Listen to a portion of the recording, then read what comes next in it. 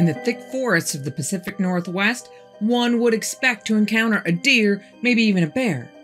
But what if you stumbled upon something else? Something so alien and terrifying that it turned a carefree evening into a life-altering horror. I'm Carol Ann, and welcome to the In-Between. Today is a special treat. We are going to share 3 true and terrifying stories submitted by InBetween subscribers who reached out to us with stories to tell. Tales that will shatter your perception of what is real and what lies beyond. And as an extra special bonus, the artwork used on the first story title screen comes from another subscriber, Andrew. So pay special attention to that. So without further ado, let's dive right into your stories.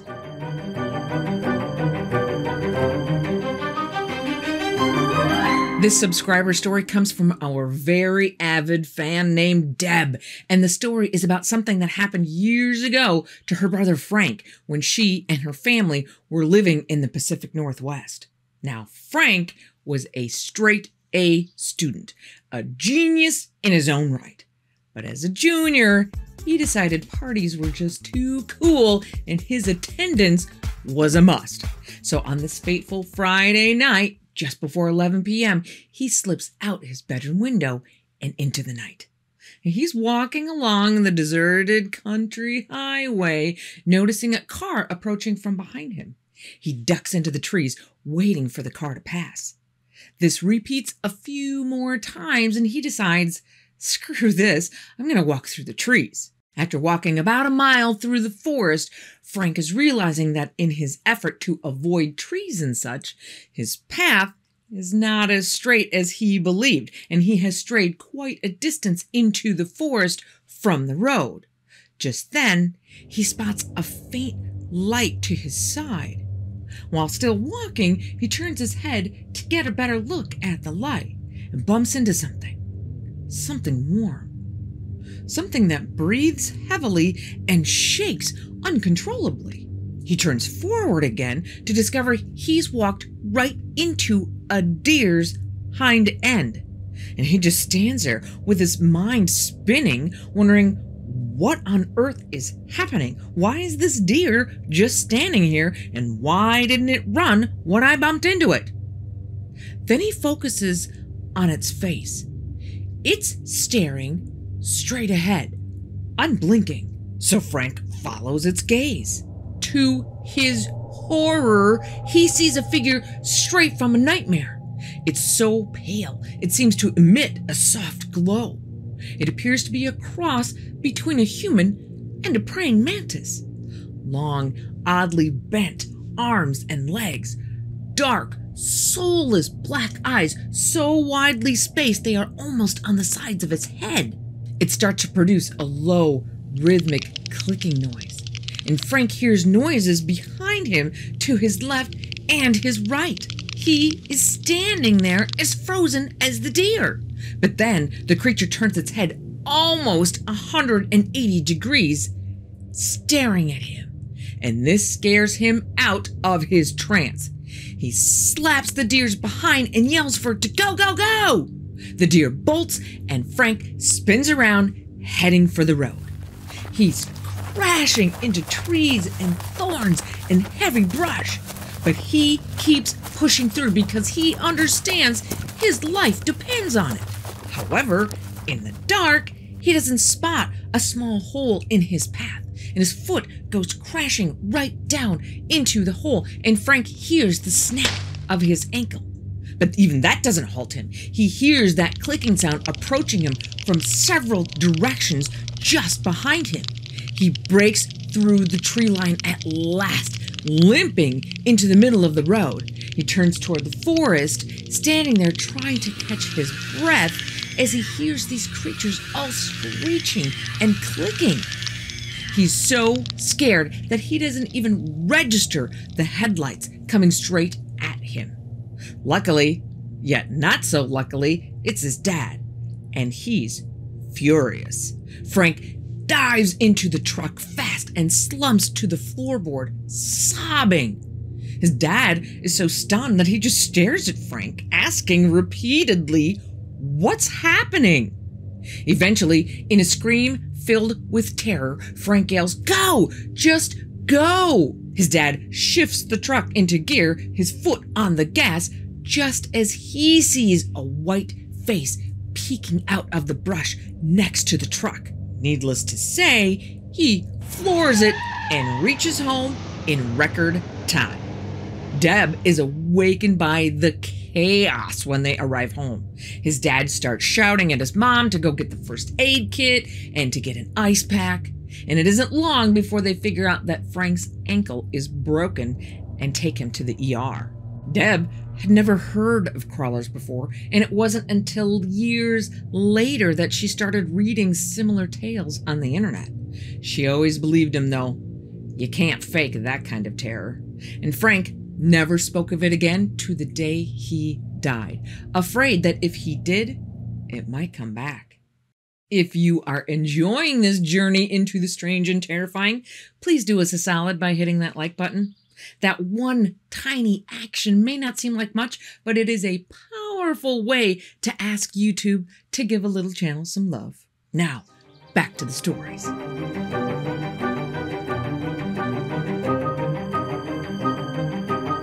This super strange story comes from our subscriber named Rodolfo about what happened over 60 years ago to his father, Rudolph. The story takes place back in the 1960s in the northern countryside of Costa Rica, in a rural town called Platanar, when Rudolph is 14 years old.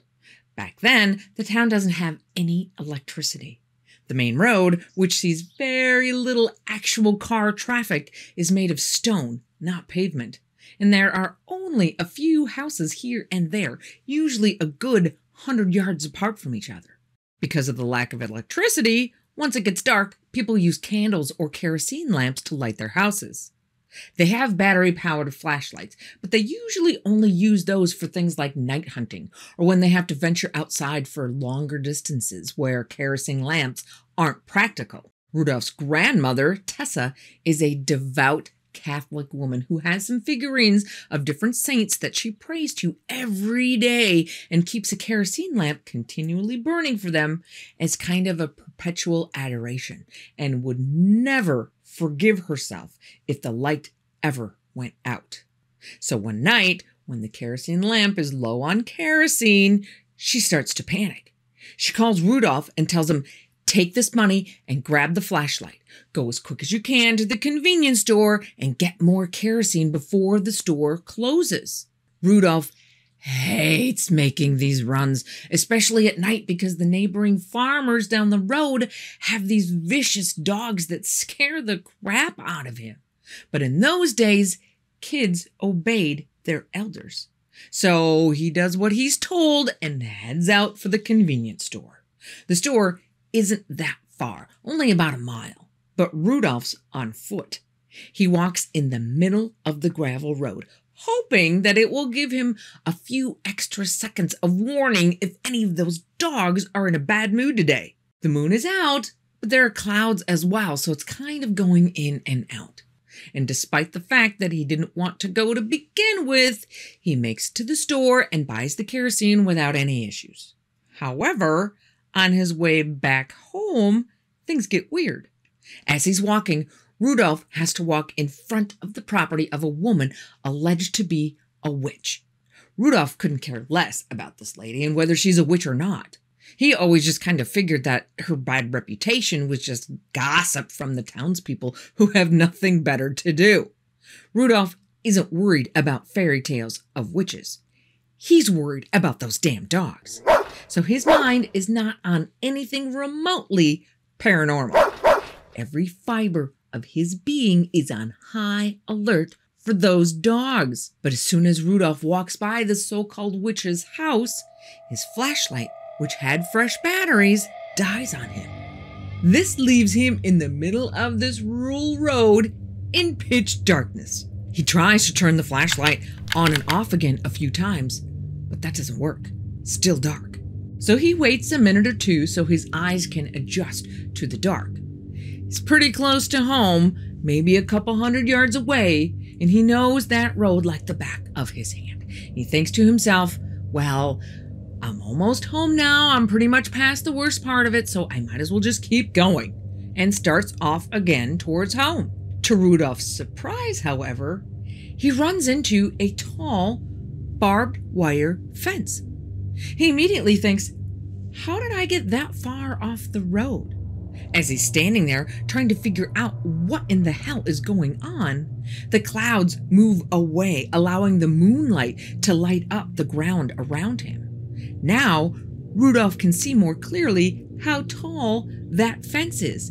It's at least 25 feet high.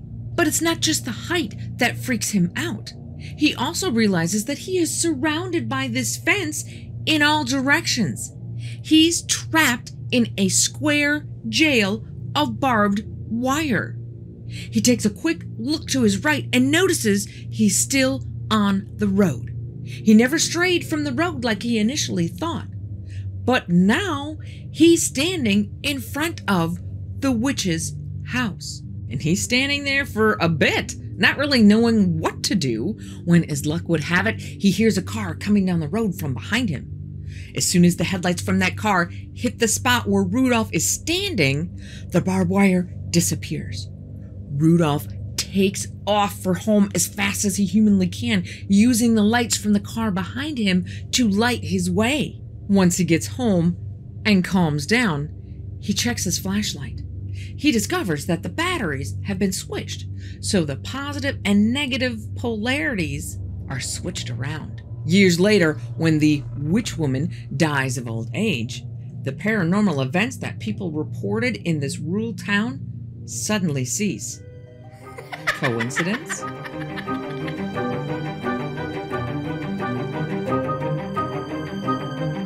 This next story is actually our very first viewer submission. So a huge thank you goes out to MJ for sending us this one. Her encounter unfolds on June 23rd, 2022.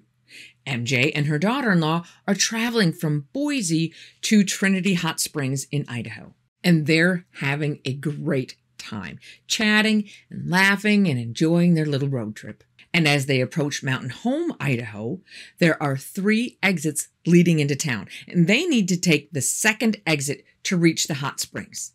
As they're chatting and driving, they pass the first exit, and in the blink of an eye, they find themselves beyond all 3 exits, driving in the desert. MJ says, "How did we miss our exit?" MJ has taken this road a number of times and isn't likely to miss a whole exit, much less 2. She glances at the time and 20 minutes have passed. How did 20 minutes go by in the literal blink of an eye? Needless to say, she's a little freaked. So they turn around, double back to Mountain Home, and take the second exit to reach Trinity Hot Springs. For the rest of the drive, the two hardly speak. MJ is totally lost in her head. She's an intuitive therapist with the ability to guide her clients through regressions into past and present day experiences. So she's determined to figure out what happened to them. Once they get to Trinity Hot Springs, MJ puts herself into a hypnotic state. As she regresses, her mind opens to that span of lost time.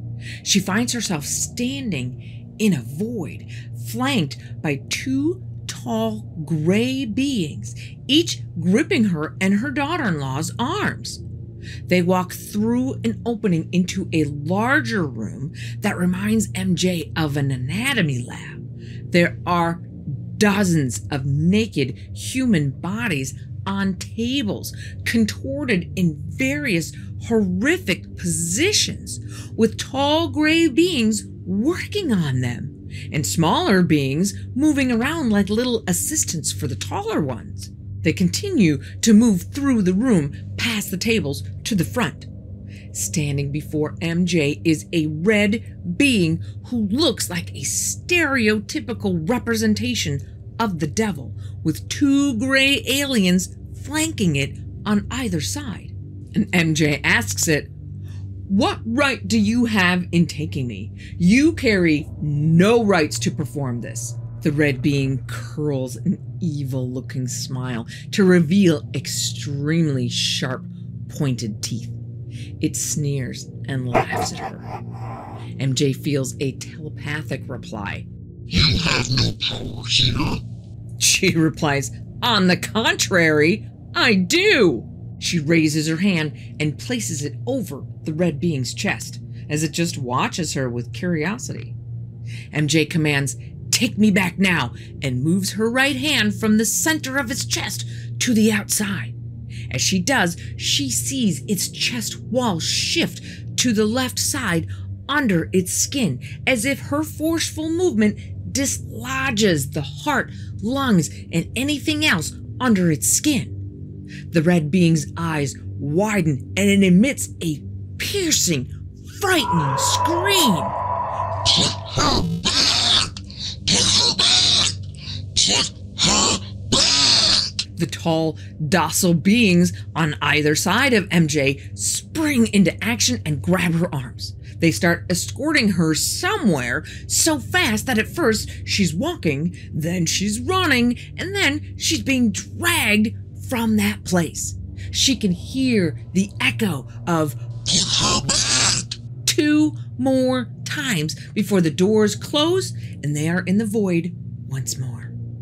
That's when MJ awakens just outside Mountain Home in the middle of the desert, having passed the 3 exits.